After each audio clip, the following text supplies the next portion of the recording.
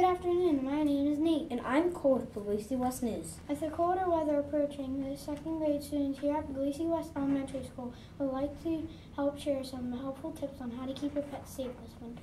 Here is Drew, Garrett, and Lucci to tell us about ways to protect your pet's paws. Be sure to towel dry your pets as soon as they come inside.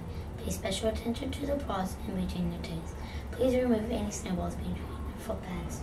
You can coat your pet's paws with petroleum jelly before taking them outside to protect them from salt and other chemicals. Booties can also provide more coverage to your pet's paws by helping to protect the heel chapped and cracking claws. However, these are not their favorite things to wear. Back to you, Nate and Cole. Thank you for that very informative information. Now let's turn over to Nash and Elizabeth to learn about some animals that don't tolerate the cold very well.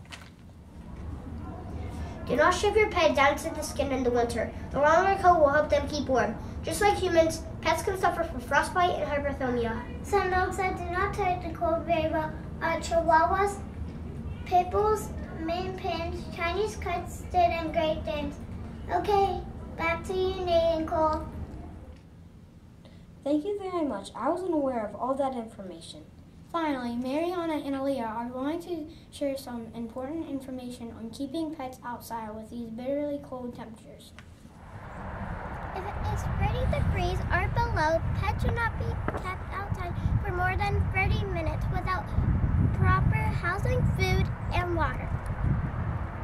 However, in some places it is against the law to keep pets outside even with proper housing. If the temperature is 30 degrees or below, be sure to learn the laws in your area.